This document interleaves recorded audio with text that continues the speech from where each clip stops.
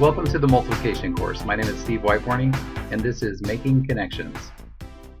As we think about multiplication, as we think about other mathematical ideas, and as we think of connections between ideas, I encourage you to begin thinking deeply about why the connections are so important. In this course, sometimes we'll learn about an idea that helps us better understand multiplication. And then sometimes we'll go back to that same idea to see it in a new way now that we know more about it. And that will help us understand even more about multiplication. Sometimes we'll travel from multiplication to a different idea. And many times we'll travel from multiplication to several ideas. And when we do, we'll think carefully about how those ideas are connected. We'll see that multiplication is very important. And we'll see some other math ideas that are also very important. But you may discover that it's the connections between all of those ideas that turn out to be the most important of all. Why are the connections so important? There are several reasons. One of them is that when you understand the connections, you're better able to move back and forth among ideas.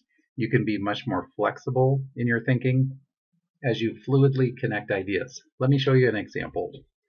If you're working on a new idea and you connect it to a multiplication idea, then many times you can also connect multiplication to still another idea, and then you can have all three of those ideas connected.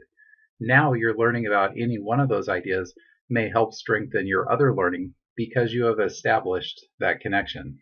You may also realize that you can reach ideas in many different ways. Perhaps you want to approach that same idea from a different way, so you use more connections to do that. And that has the potential to strengthen all of those ideas. You may realize that there are many different ways to approach the same idea. And when you realize that, you begin to seek out new ways to understand. And that is even more important because it helps you to listen to the ideas of other people. And it helps you understand how important it is for you to share your ideas and to share them clearly so that they can be understood. You may also learn that you can work backward from one idea to another, and that type of connection is also very important. You may also realize that you can start in a completely different place with a different idea and find a different kind of connection.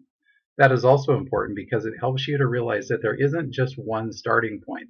There may be many different starting points, and it is good to seek them out.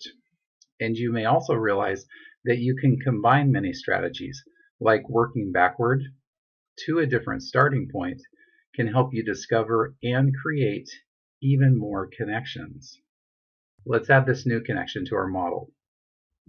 So, as you are working hard to learn multiplication ideas and many other math ideas, I encourage you to think deeply about the connections between those ideas.